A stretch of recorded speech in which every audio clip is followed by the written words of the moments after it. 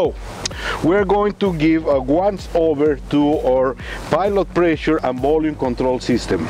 Again, out of the pressure accumulator system, we feed our manifold. That manifold has two valves that reduce the pressure. One is the pilot pressure, and we reduce whatever we are using in this one, 190, 200 or 210, depending on the system you have, we reduce to 40 bar in this one. That is a fixed pressure, 40 bar. And you can read it in the gauge, in the little port for the gauge over here, line up with the pilot pressure. In the bottom, you will see in the same line a hose that is going to go into the body of the pump, that is for your pilot pressure.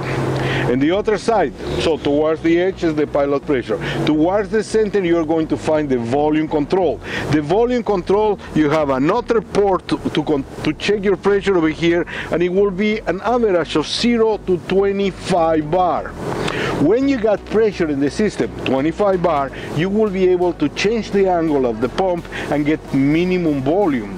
When you don't have pressure in the pump, the natural way of the pump to go is full flow.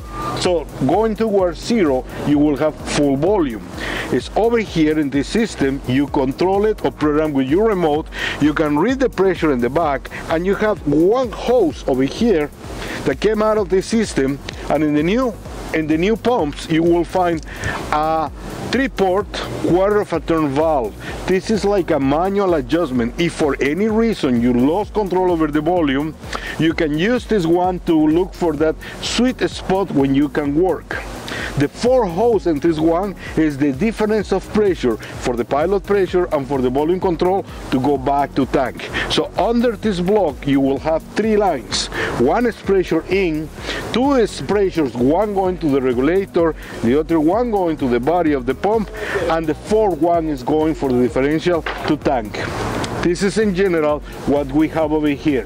When you are going to read your pressure, outside one, pilot pressure, inside one, volume control. And always you have to have pressure in the accumulator to be able to read it and adjust it. Thank you.